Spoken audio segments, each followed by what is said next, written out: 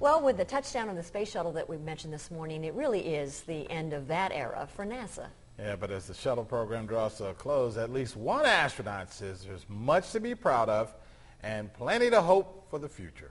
And Cutler talked to an astronaut from right around here, Fred Haise, about the moon and beyond.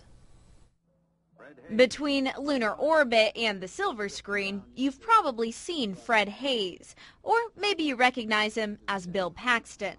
78-year-old Haise was a lunar module pilot on Apollo 13. Oh, let's just go.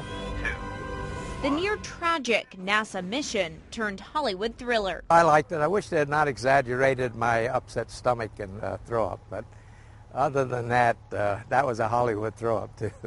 Ignition, Fred. Apollo 13 was an invaluable test mission for NASA.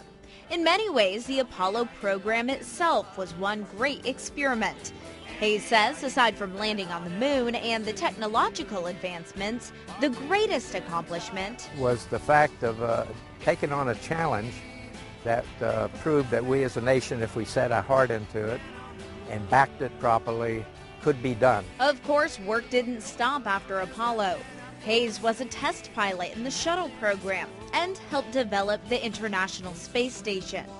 With Space Shuttle Atlantis back on solid ground, New Orleans can be proud to have had Tulane grad Doug Hurley pilot the final mission. Main gear touchdown.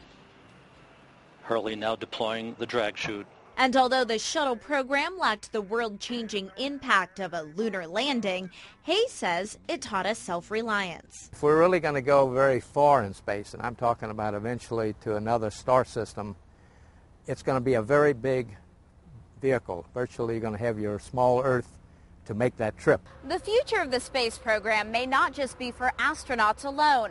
One day people like you and I could find ourselves in something like this. In fact, the Orion spacecraft, which could take people to an asteroid or even Mars, is being assembled here in New Orleans at Michoud.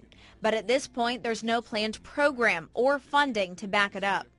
That's why Haise is investing in a different way. He's helping design the massive Infinity Center at Stennis.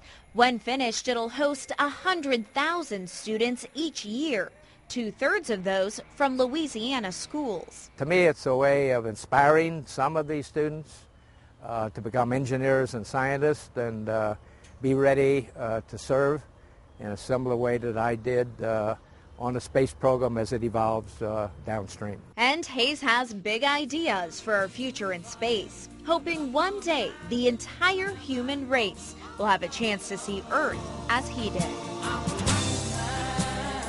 We're the first creatures that could do it. We could plant our race elsewhere. 3, 2, 1. So as one chapter closes in space exploration, the sky's the limit for the future.